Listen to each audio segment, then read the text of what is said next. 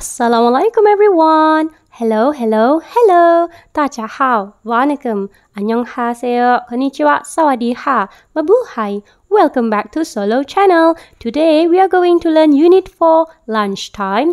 We are going to read a story entitled The Pizza using SUPERMINDS Year 1 page 50 and 51. Pada hari ini kita akan belajar unit keempat, masa untuk makan tengah hari. Kita akan baca sebuah cerita bertajuk Pizza dengan menggunakan buku murid Supermind tahun 1 muka surat 50 dan 51. These are the objectives in today's lesson. Activity 1, Students Book page 50 and 51. Buku murid muka surat 50 dan 51. Listen and read. Dengar dan baca bersama-sama.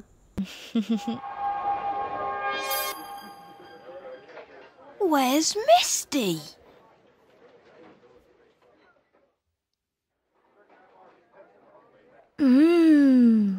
Pizza!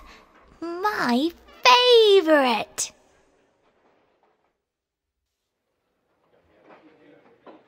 Look at Misty! Hey, that isn't fair.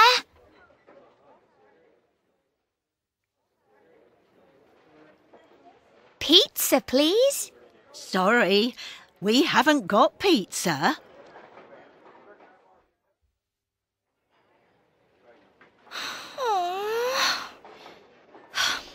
Okay. Sausages and peas, please.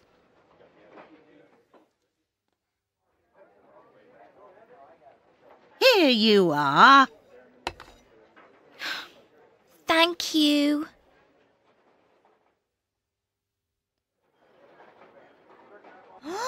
Look! A new pizza, nice and hot. Fantastic!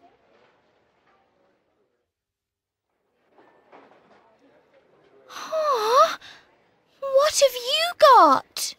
We've got pizza, nice and hot. Oh.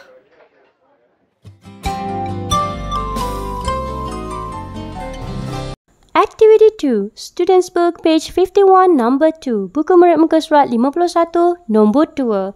Read and tick or cross.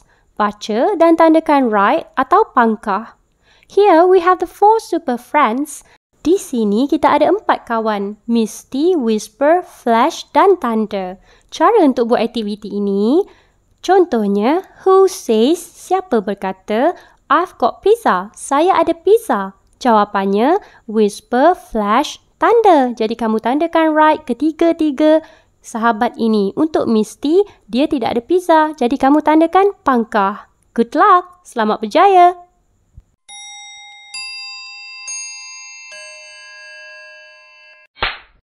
I've got an apple. Saya ada apple. Tandakan right untuk Whisper dan Thunder.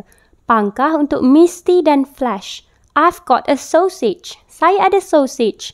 Tandakan right untuk Misty sahaja. Manakala 3 lagi kawannya, pangkah. I've got peas. Saya ada kacang peas. Tandakan right untuk Misty dan Whisper. Pangkah untuk Flash dan Thunder. Dan terakhir, I've got a banana. Saya ada pisang. Tandakan right untuk Misty dan Flash. Pangkah untuk Whisper dan Thunder.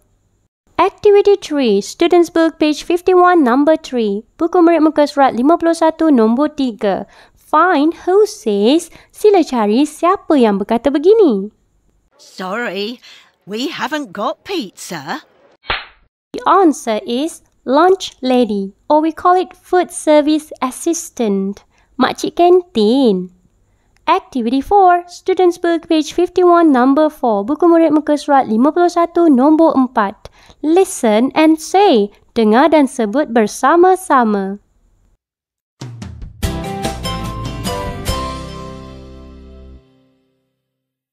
Oh.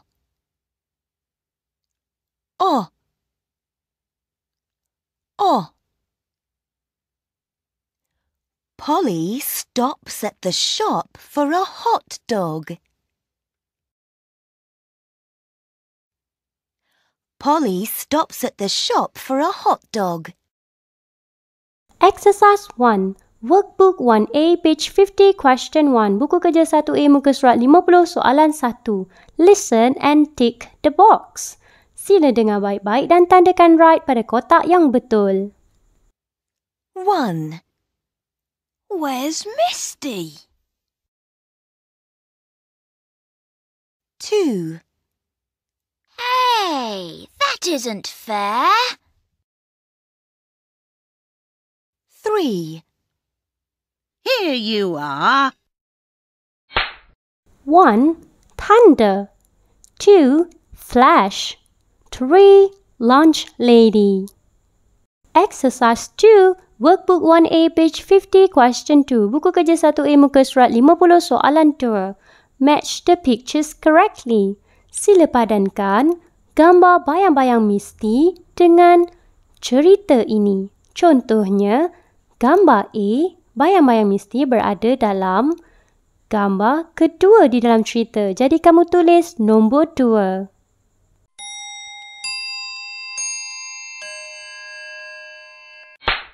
Picture B, number 3. Picture C, number 5.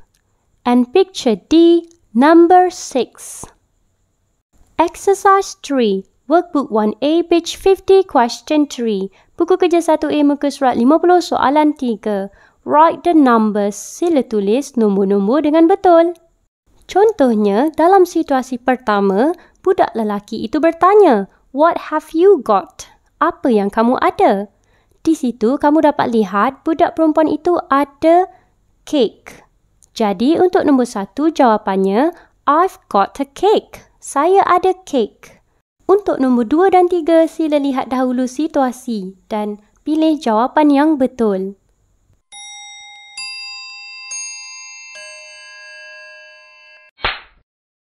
Answer, jawapan. Let's read together. Mari kita baca bersama-sama. What have you got? 1. I've got a cake. 2. Fantastic. Chicken and carrots, please. 3. Here you are. Exercise 4. Workbook 1A, page 51, question 2. Buku kerja 1A, muka surat 51, soalan 2.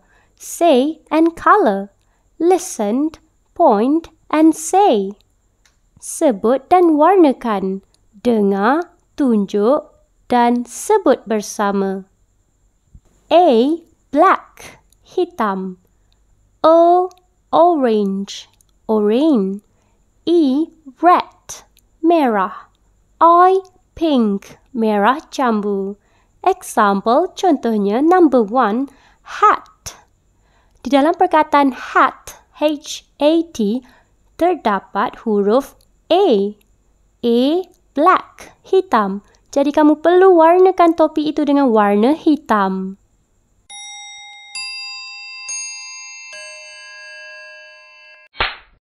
Two, bag, B-A-G.